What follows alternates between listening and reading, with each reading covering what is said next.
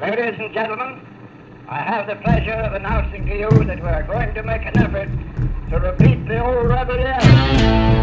1, 2, 3.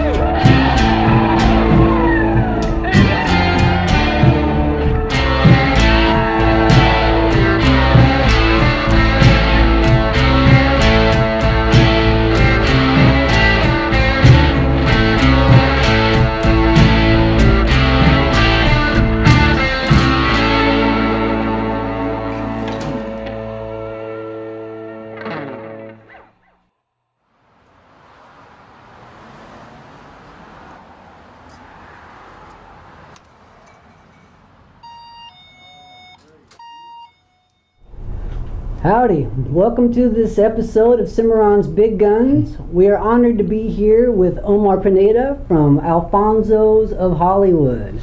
How you doing, Bryce? Good, thank you. How about yourself? Jamie, how are you? My dad started with my uncle back in the late 50s, in 58, 59. He was not known back then. Nobody knew who he was. So he had to make a name for himself. And the way he went doing that, he started doing a lot of props for the local production companies.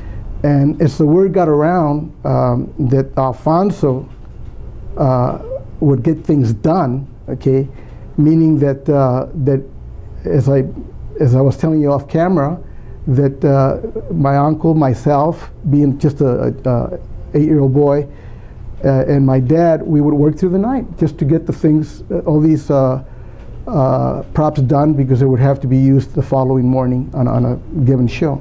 So the word got around, and before you know it, the bigger production companies called Universal, Desilu, Republic.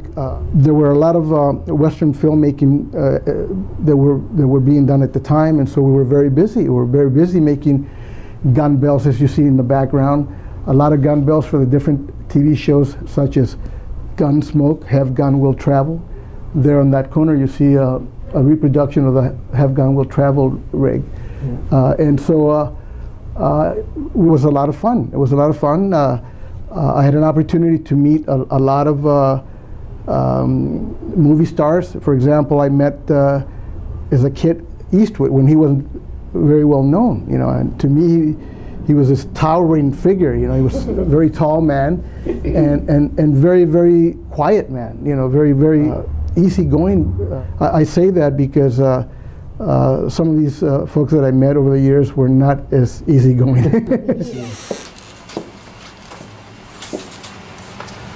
This area here doubles as both a warehouse and a workshop.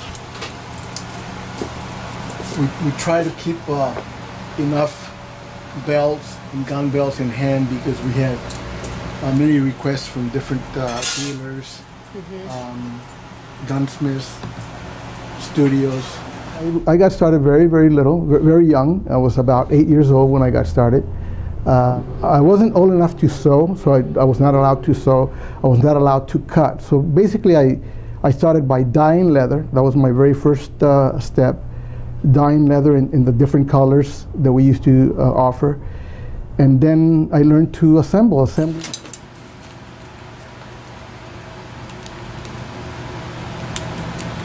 How long have you been working here?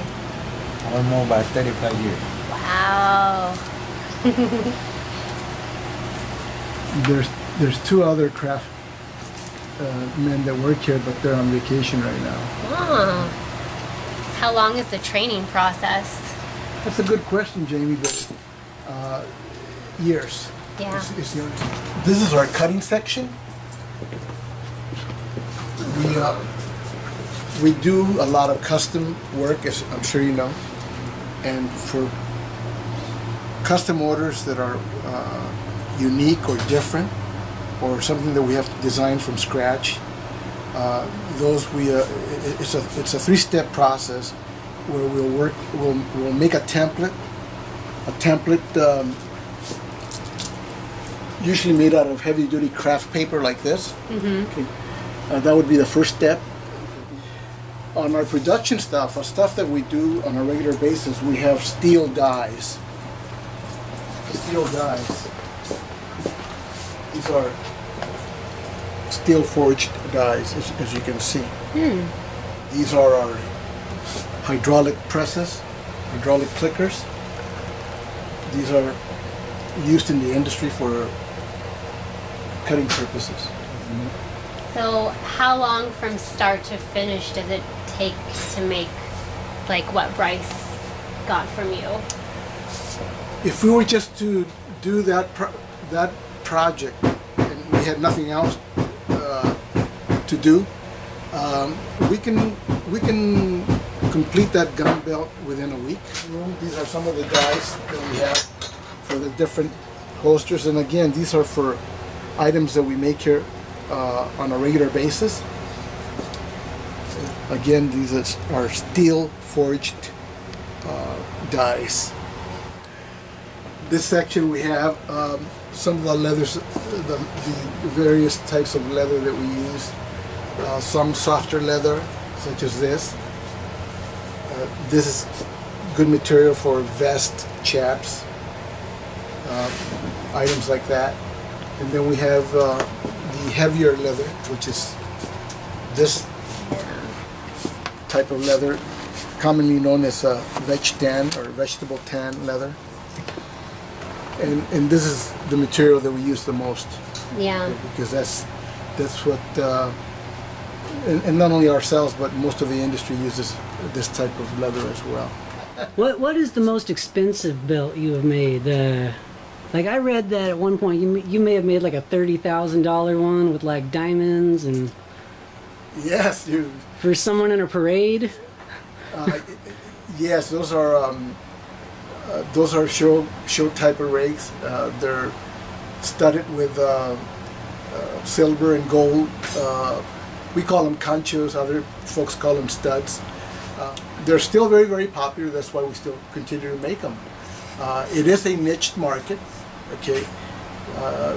But yes, there's enough people out there that that love a beautiful show rig, because that's what they are. They're designed to show, to show guns and holsters. Yep, guns and holsters.